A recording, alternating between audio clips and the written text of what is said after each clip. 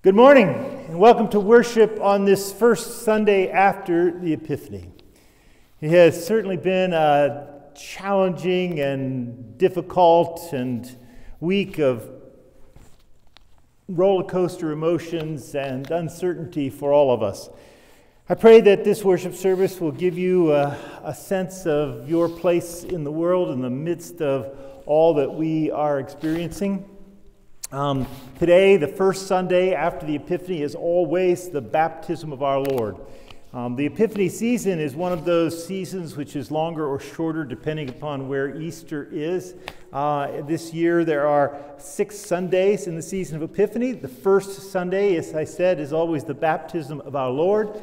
The last Sunday is always Transfiguration Sunday. So today, as we reflect on our baptisms, on the power of the Holy Spirit to fall upon us and upon the world, I hope that we can find a way forward for all of us.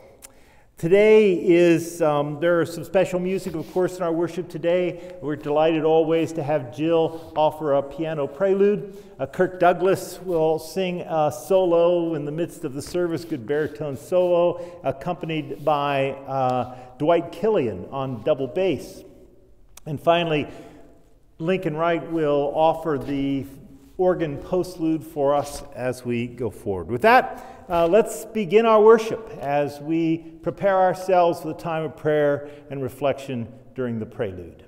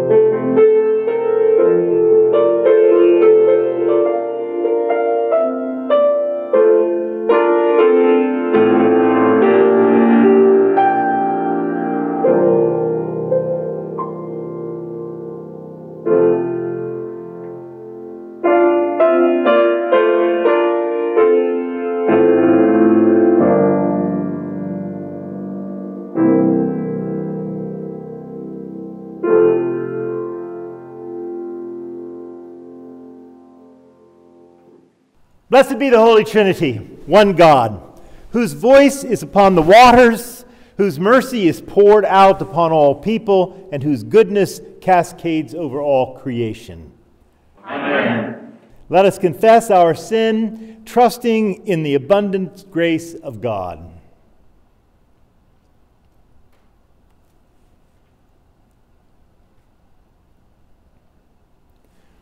Holy God, you search us and know us. You are acquainted with all our ways. We confess that our hearts are burdened by sin, our own sins, and the broken systems that bind us. We turn inward, failing to follow your outward way of love. We distrust those who are not like us. We exploit the earth and its resources and fail to consider generations to come. Forgive us, gracious God, for all we have done and left undone. Even before words are on our tongues, you know them. Receive them in your divine mercy. Amen. How vast is God's grace! Through the power and the promise of Christ Jesus, our sins are washed away and we are claimed as God's own beloved. Indeed, we are forgiven. And in the wake of God's forgiveness, we are called to be the beloved community, living out Christ's justice and the Spirit's reconciling peace. Amen. Amen.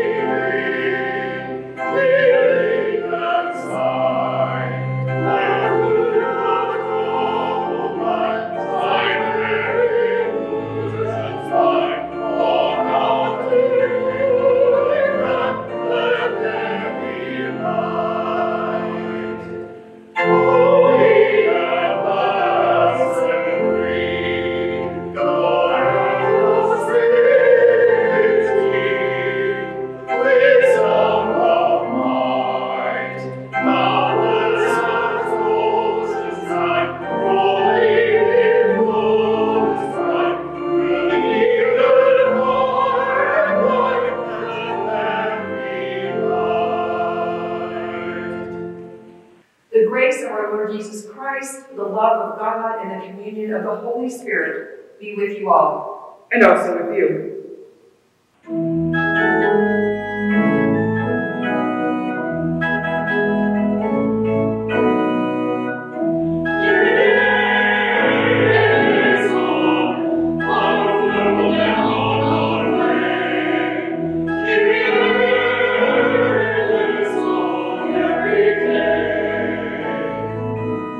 For peace in the world, for the health of the church, for the unity of all.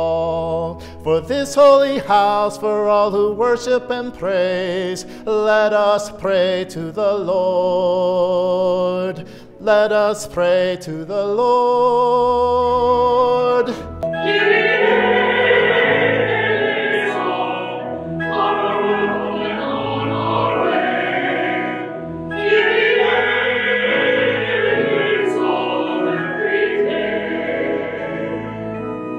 That we may live out your impassioned response to the hungry and the poor. That we may live out truth and justice and grace, let us pray to the Lord. Let us pray to the Lord.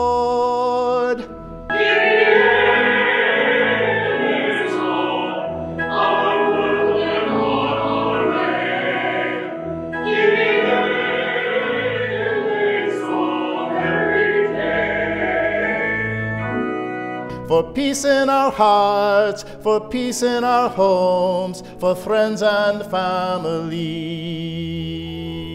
For life and for love, for our work and our play, let us pray to the Lord. Let us pray to the Lord.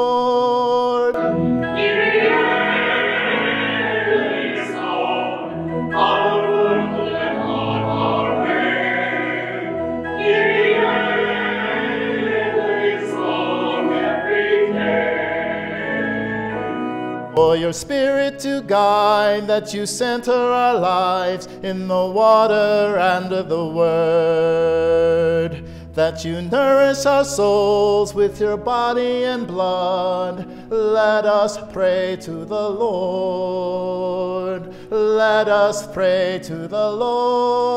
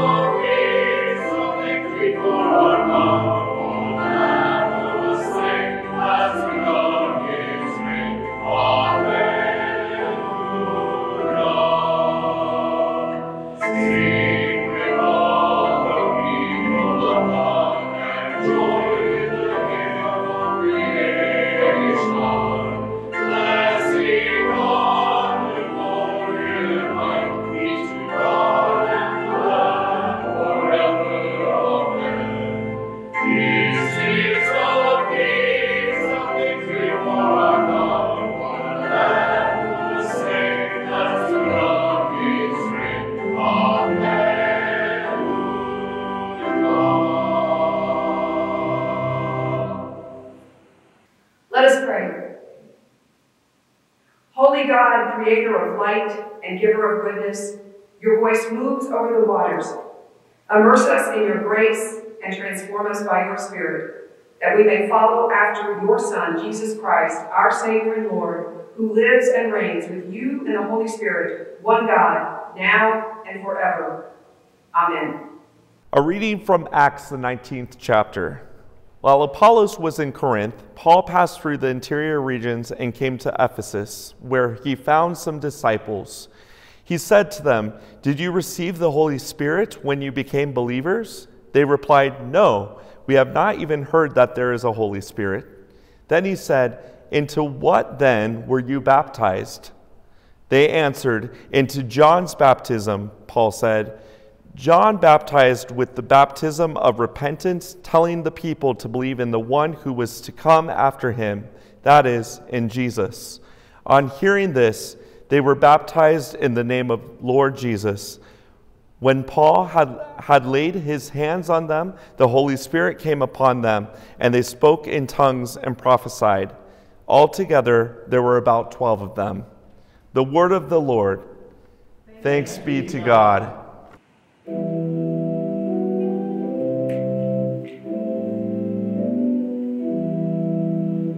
Ascribe to the Lord, you gods.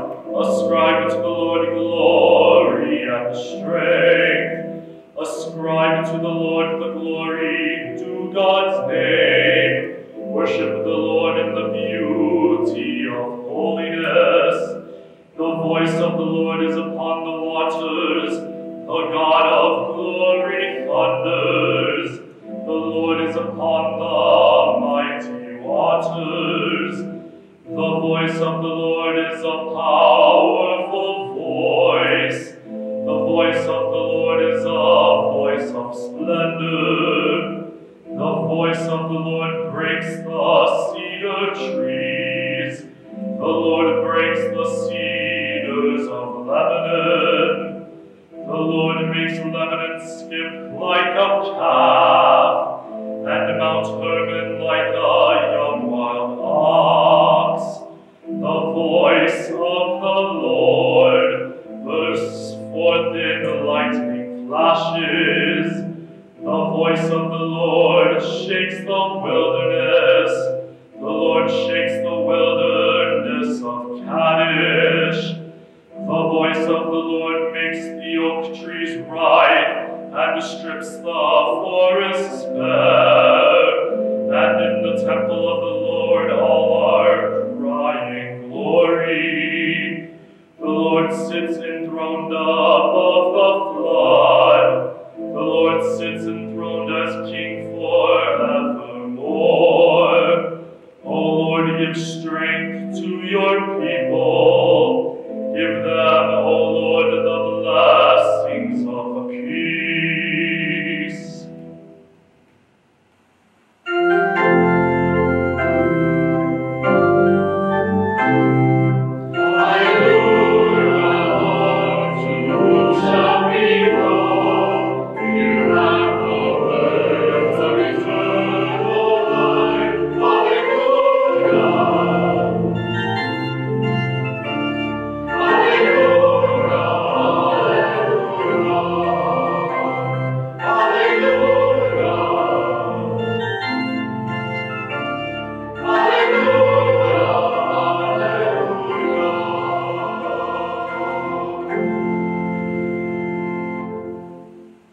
The Holy Gospel according to St. Mark, the first chapter. Glory to you, O Lord. John the Baptizer appeared in the wilderness, proclaiming a baptism of repentance for the forgiveness of sins. And people from the whole Judean countryside and all the people of Jerusalem were going out to him, and they were baptized by him in the river Jordan, confessing their sins. Now John was clothed in camel's hair, and a leather belt he wore around his waist, and he ate locusts and wild honey. He proclaimed, "The one who is more powerful than I is coming after me. I am not worthy to stoop down and untie the thongs of his sandals. I have baptized you with water, but he will baptize you with the Holy Spirit." In those days, Jesus came from Nazareth of Galilee and was baptized by John in the river Jordan. And just as he was coming up out of the water, he saw the heavens torn apart and the Spirit descending like a dove upon him. And a voice came from heaven, "You are my Son, the beloved. With you I am well pleased." The Gospel of our Lord. Praise to you, O Christ.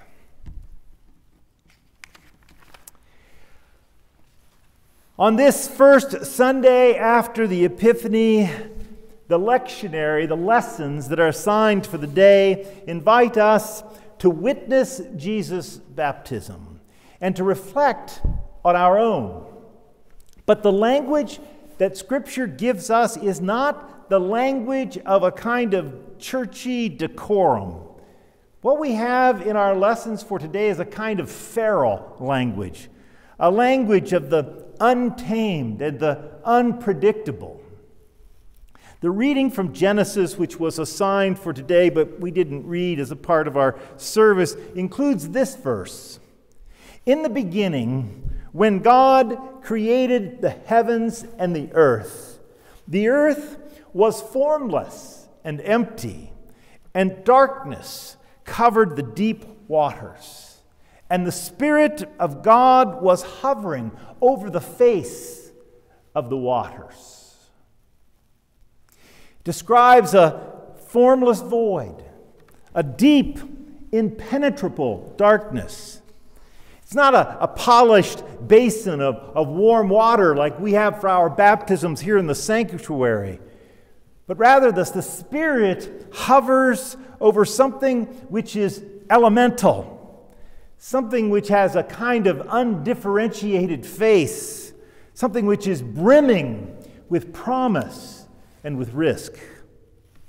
Our psalm for today, meanwhile, conjures up a God of storms, of flames, of mighty waters. This God thunders and causes oaks to whirl and the oaks of Lebanon to be broken, shakes the wilderness. And then in our reading from the New Testament, St. Paul baptizes a group of disciples at Ephesus, causing their tongues to break loose into languages of prophecy that they had never heard or spoken before.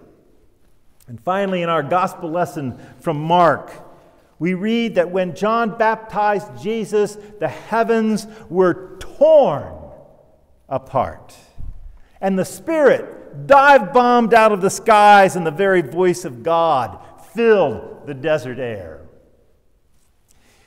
What does all of this mean? Why frame Jesus' baptism, and by extension our own, in the language of wildness? Here are a few reasons. There is always wildness at the margins. Mark's gospel makes a point of telling us that John the Baptizer appeared in the wilderness. That is to say, he did not conduct his ministry in Jerusalem at the temple, at the center of his people's religious life. Instead, he drew the crowds away from the center, asking them to repent and to believe and to receive a baptism in the wilderness, which may not be all that different than what we have experienced and felt during this pandemic, as we have been drawn away, warned against gathering in sacred places. Certainly sometimes feels like a wilderness. Astonishingly, the crowds responded to his irreverent invitation. People from the whole Judean countryside and all the people of Jerusalem went out to meet John at the river. Think about it for a moment. John, the camel-wearing, locust-eating prophet, emptied the city. Whatever God was about to do necessitated a sort of decentering, if you will, a disruption, a shift away from business as usual. Jesus was baptized in a wild place, far away from the safe and the routine and the familiar. If we want to follow him in our own baptisms, we too need to listen to the voices crying out in the wilderness.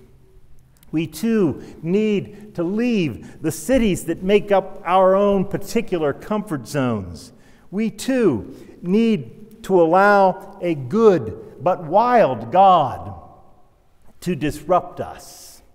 According to Christian historians, Jesus' baptism was a bit of an embarrassment to the early church. Apparently, what scandalized the gospel writers was Jesus' decision to receive a baptism of repentance. Repentance for what? Wasn't the Son of God perfect, sinless, holy? What was the Messiah doing in the murky waters of the Jordan River, aligning himself with the great masses of the unwashed? And why did God choose that sordid moment to tear the cosmos apart and call Jesus beloved? Why indeed? Why did the Son of the Most High get in line for baptism behind the tax collectors and the sinners, the very folks who could sully his reputation? Why didn't he care about appearances, about disgrace, about guilt by association? I mean, aren't God's children supposed to care about such things? Well, apparently not, because Jesus' first public act was an act of radical solidarity, an act of stepping into the intimate and inextricable, shameful relationship with sinful humanity. Instead of holding himself apart, instead of protecting his own purity, Jesus stepped into the same water that we stand in and wedded his reputation and his destiny to ours. In his baptism, Jesus entered the full, unwieldy messiness of the human family. If you heard my Christmas Eve sermon, you heard me say that the manner and the place of Jesus' birth was also a declaration and an act of a God who chose to enter into the messiness of human life and identify not with the privileged few, but with the common masses of humanity. Again, in one watery act, Jesus stepped into the whole story of God's work on earth and allowed the story to resonate, to deepen, and to find completion. In our baptisms, we vow to do the same. In the wild waters of our baptism, we join our beings to all other beings, and we throw our lot in with theirs. I don't know about you, but I find this a little bit startling. To embrace Christ's baptismal story is to embrace the wild truth that we are, all of us, united, interdependent, connected, one. Whether we like it or not, the bond that God seals by the water and by the Spirit is truer and deeper than all other bonds. It makes a stronger claim on our lives and our loyalties than prior claims of race, gender, tribe, nationality, politics, preference, or affinity. It asks that we bear all of the risks that come with belonging. The risk that others might hurt us. The risk that others will change. The risk that they will change us. It is not easy to honor such a staggering claim. But do we have a choice? No, not really. We are the church. But are we known for doing this really well? No, we're not.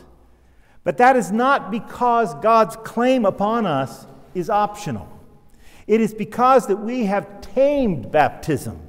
We have turned it into something entirely ritualistic and decorative. But the truth is, we cannot have the water without the kinship. We cannot receive the sacrament without surrendering our separateness. It doesn't matter one bit whether we are non-joiners by temperament. Our baptism is our belonging, our making us a part of all humanity. The concept of a baptismal rite that we do here in the sanctuary is pretty straightforward, but the responsibilities that come with this sacrament are much, much more complex. We all know that baptism makes us children of God, and all of the privileges that come with that elect position. But most people are not equally knowledgeable about what baptism requires.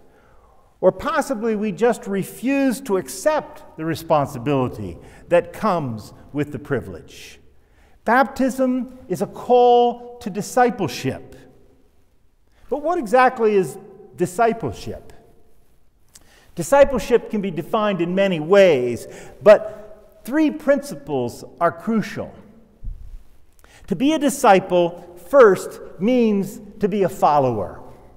Through baptism, we become followers of Jesus and followers within the church. Next, baptism calls us to a life of ministry, the work of a disciple. And lastly, discipleship requires that we become evangelists in response to Jesus' command to go and make disciples of all nations. The process of being a follower of Jesus necessitates our total dedication to His principles and His message. We cannot be a follower some days and one who goes alone on other days. Our mind needs to be fixed on the Lord. St. Peter puts it well in his first letter to the church. He says, "Baptism now saves you, not as a removal of dirt from your body, but as an appeal to God for a good conscience through the resurrection of Jesus." Baptism is more than an act. Baptism is a promise. Whether we knew it or not, our baptism bound us to Christ, to the church, and to the world. Thus, our attitude must be to seek a union with God and with all of God's people. Following Jesus is not easy. Nobody ever said that it would be. Dietrich Bonhoeffer, the famous Lutheran theologian who was executed by the Nazis at the end of World War II, knew that the price to be a true follower would be high. In his famous book, The Cost of Discipleship, Bonhoeffer says that to be a follower of Jesus will cost us everything in this life, but it will also lead us to eternal life. Bonhoeffer knew and believed what the Scriptures say concerning our baptism into the Christ's death and how it leads to life. St. Paul writes in his letter to the church at Colossia, "When you were buried with him in baptism, you were raised with him through faith in the power of God who raised him from the dead." Discipleship requires us to minister to God's people. We are the workers. We are the body of Christ, the hands, the feet, the head. We are members of the priesthood of all believers. But we are not these things all on our own. The Spirit who hovered over the unformed earth at the dawn of creation is the same Spirit who hovers over us at our baptism and hovers over us yet today.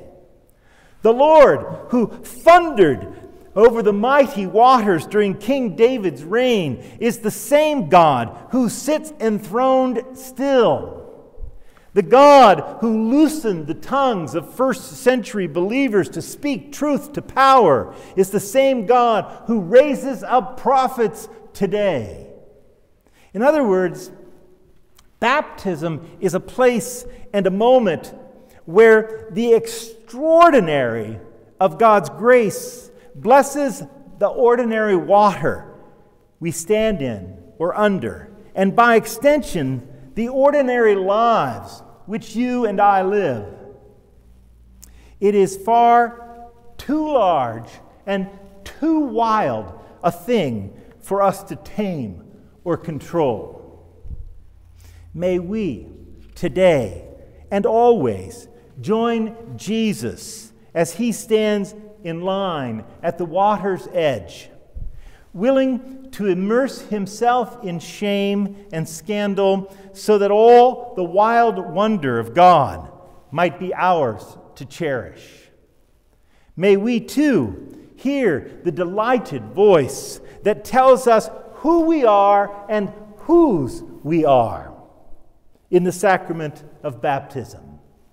May we, like the disciples at Ephesus, be empowered by the Spirit who moves over, in, and through the chaos. In the wild, untamable water we stand in the unpredictable and tumultuous world we live in, may we know ourselves as God's beloved children, disciples of Jesus, Spirit-filled and Spirit-led, always. Amen.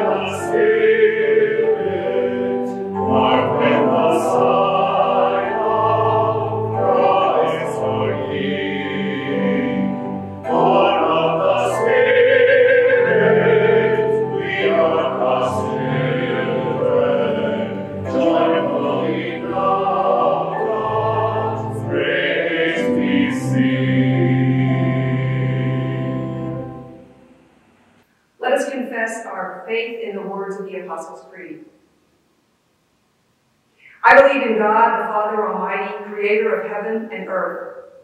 I believe in Jesus Christ, God's only Son, our Lord, who was conceived by the Holy Spirit, born of the Virgin Mary, suffered under Pontius Pilate, was crucified, died, and was buried. He descended to the dead. On the third day he rose again. He ascended into heaven. He is seated at the right hand of the Father, and he will come to judge the living and the dead. I believe in the Holy Spirit, the Holy Catholic Church, the communion of saints, the forgiveness of sins, the resurrection of the body, and the life everlasting. Amen. Guided by Christ, made known to the nations, let us offer our prayers for the church, the world, and all people in need. For the church throughout the world and its leaders, that guided by the Holy Spirit, they proclaim the forgiveness of sins, let us pray. Have mercy, O God. For wilderness and water, wind and wild beast, and all living things on earth, that God's goodness is revealed through creation and faithful stewards' care for all God has made. Let us pray. Have mercy, O God. For the nations of the world and their leaders, for laborers busy both day and night, and for peacemakers amid strife, that God inspire all people to use their strength wisely. Let us pray. Have mercy, O God. For the sick and those who provide medical care, for the imprisoned and those who show them mercy, for the lonely and those who provide companionship, for all who suffer, especially Bob, Michelle, and Ryan, Anne, Jackie, Kim and Marshall, Katie, George, Sherry, Jaron, Tony, Patsy, Mary Lou, Mark, Stacy, Terry. For Tim, Scott, Marie, Robert, Marissa, John, Marilyn, Scott, Susan, George, Daniel Pete and the 33rd IBCP, Donna, Glenn E., Michael and Teresa, Jory and Lester, Mike. Carol, Kirsten, Ryan and Connor, Ron, Joel, Phil, Amanda, Jim, Rick, Kathy, Laura, Joe, Ellen, Randy, Paul, Umberto. For Tom, Corinne, Debbie, Ellen, John, Monica, Cam, Joel, Jeff, Ollie, Stephanie, Brett, Jean, Donna, Jean, and Ruth. That God shower compassion, let us pray. Have mercy, O God. For all congregations, for students returning to school, for those seeking renewal in their daily work, that all the beloved of God experience grace and peace, let us pray. Have mercy, O God. In thanksgiving for the faithful departed who now rest from their labors, that their witness inspire us in our baptismal vocations, let us pray. Have mercy, O God. Merciful God, hear the prayers of your people, spoken or silent, for the sake of the one who dwells among us, your Son, Jesus Christ our Savior. Amen.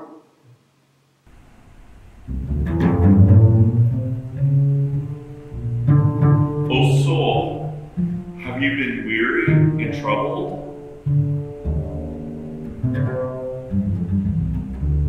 There's no light in the darkness. You can see.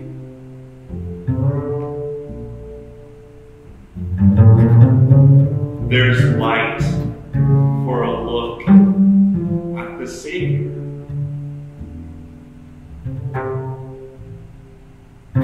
And a life that's more abundant and free.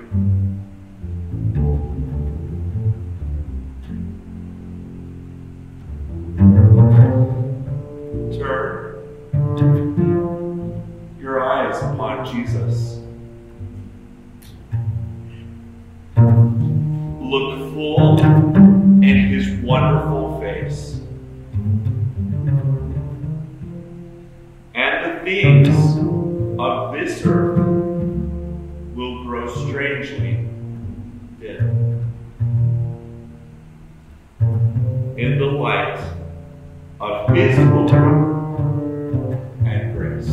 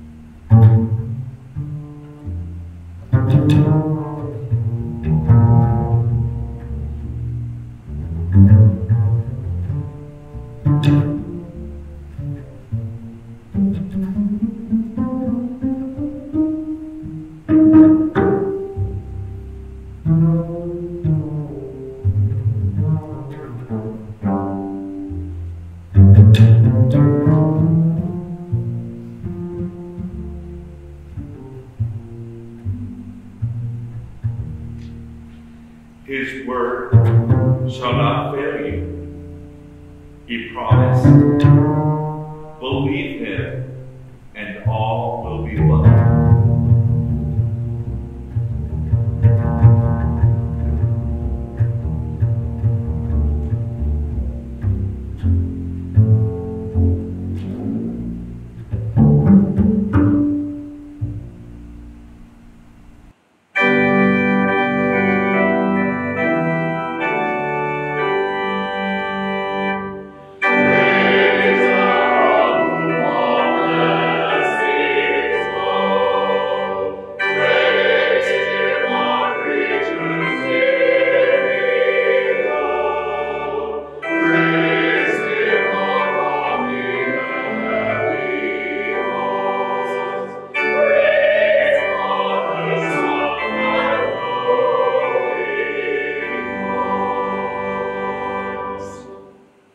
Let us pray. O God, receive these gifts as you receive us, like a mother receives her child, with arms open wide. Nourish us anew in your tender care, and empower us in faithful service to tend to others with this same love. Through Jesus Christ, our saving grace. Amen. The Lord be with you. And also with you. Lift up your hearts. We lift them to the Lord. Let us give thanks to the Lord our God. It is right to give our thanks and praise. It is indeed right, our duty and our joy, that we should at all times and in all places give thanks and praise to you, Almighty and merciful God, through our Savior Jesus Christ. By the leading of a star, he was shown forth to all nations. In the waters of the Jordan, you proclaimed him your beloved Son. And in the miracle of water turned to wine, he revealed your glory. And so, with all the choirs of angels, with the church on earth and the hosts of heaven, we praise your name and join their unending hymn.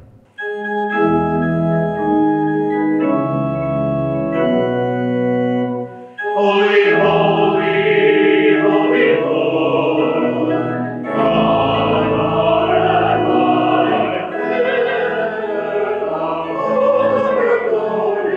all of your glory, Hosanna, Hosanna, Hosanna in the highest.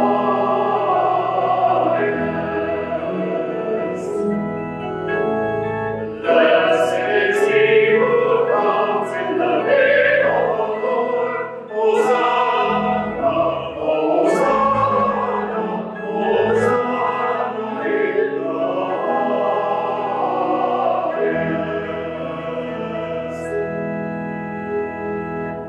Our Lord Jesus, in the night in which he was betrayed, took bread, and when he had given thanks, he broke it, and he gave it to his disciples, saying, "Take and eat.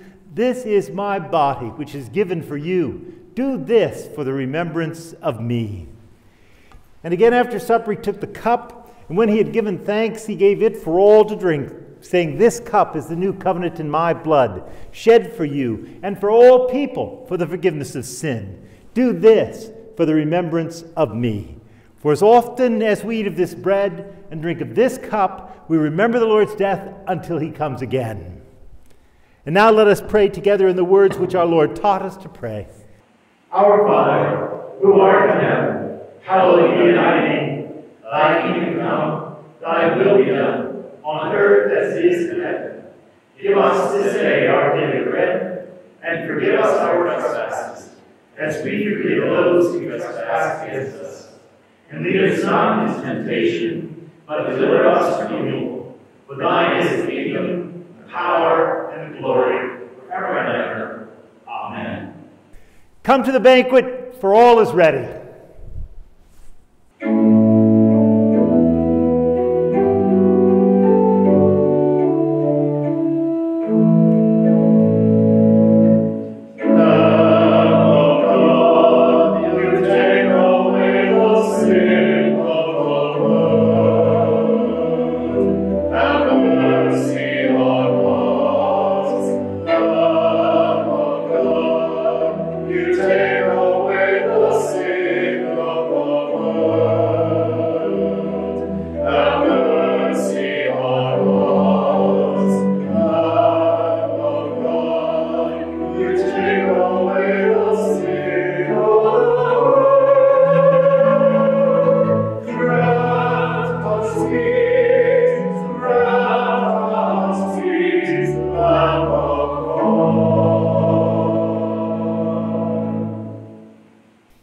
Now may the body and blood of our Lord Jesus Christ strengthen us and keep us in his grace. Amen. Let us pray. Christ Jesus, at this table we have feasted on your very life and are strengthened for our journey. Send us forth from this banquet, nourished in body and in spirit, to proclaim your good news and serve others in your name. Amen.